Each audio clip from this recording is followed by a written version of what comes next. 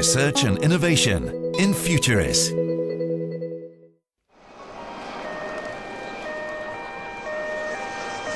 Safety on Europe's railways is under the spotlight. Just over 3,000 accidents were reported in 2009. 174 of them were caused by rolling stock in motion. At the same time, transport by rail continues to grow. By 2050, freight on Europe's railways is expected to increase by 80%, and the number of passengers by over 50%. With that, of course, comes an increase in the associated risks. With the aim of improving thresholds, a European research project in Leuven, Belgium, is monitoring trains through an analysis of sound and vibration as the carriages travel along the rails.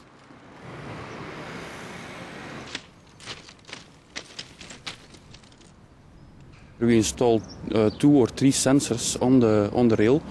And we measure and identify each train, and every single wheel on the train that passes our system is identified and is getting inspection. So we know if there is a defect or a small. The system, based on high-frequency vibration monitoring technology, is cheap and takes up very little space. The researchers also say it's highly accurate. Sensors capture the vibrations each time a train passes. Then a device reads the data and transmits it to a central server. By analysing the waves generated by each single wheel of the train, researchers are able to detect misshaped or broken wheels. 24 hours by 24, we collect all the vibration data, and what you will see here is that for every train that passes, you have a peak.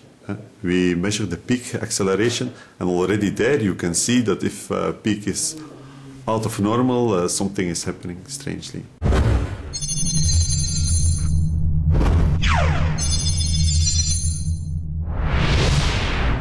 From Leuven to Warsaw, the Polish capital, where another European research project is using ultrasound and digital scanning to analyse the physical state of the tramway tracks in the city.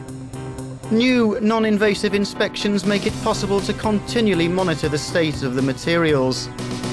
A high-frequency accelerometer analyses the vibrations of the metal and, without any excavation, can determine if there are critical points due to the corrosion on the bottom of the track. Visual scanners also examine the surface of the rails. What we have here is a high-speed line scan camera. It's capable of a line speed of about 36 kilohertz, which will give you an acquisition speed of about 40 kilometers per hour. The lighting itself is bespoke and is key for the image analysis. Now, the idea being that you get a very uniform image type, so you don't have to do histogram equalization. Integrating digital technology research into railway maintenance cuts costs and increases the reliability threshold of the system. As a consequence, transport services have to be interrupted less often, and we have a much more accurate knowledge of the condition of the rail networks. Railways are a very complex system. With this project, we've made significant progress, studying most parts of the various components. What we're aiming for now is an integrated tool. We analyse everything by capturing just one set of data.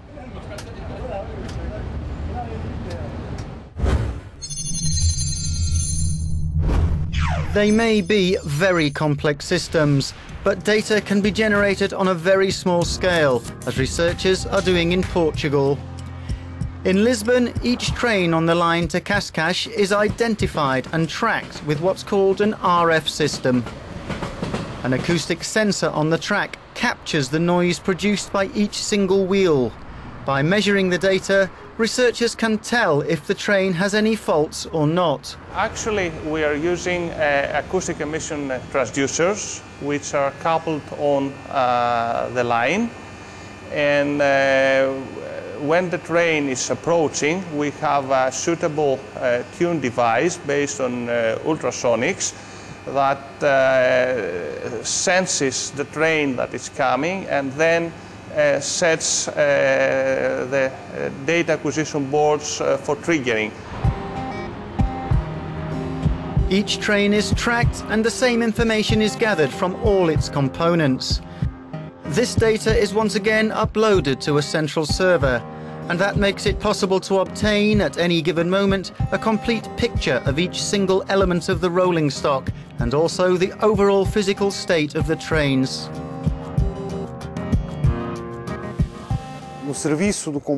It's like I have an agent on board each train, which can help me diagnose any problems. If I have an early warning system for any potential problems that disrupt the circulation of the trains, then that's very useful for me, because I can take the information into account and build it into my scheduled maintenance plans.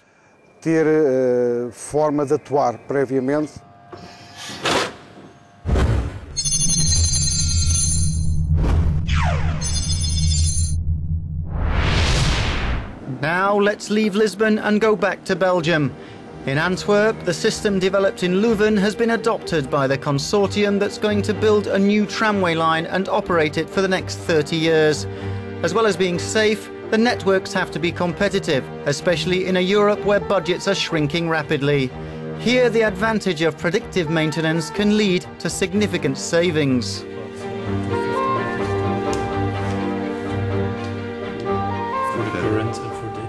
Before this system was installed, the trams were every 2 or 3 months or every period they had to come in to check visually if there was a problem with the tram or not.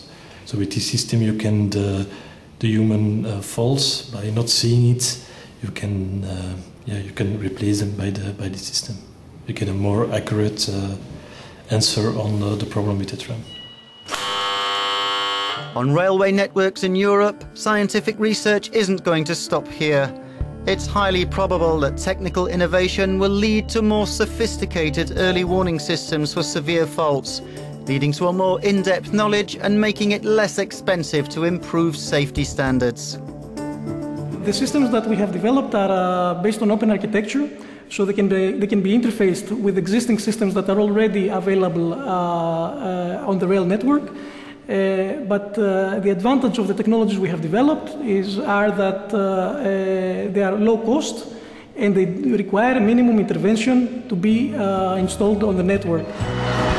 It's likely that in the future, through deeper research and improved technology, the transport systems of Europe will be much safer than today.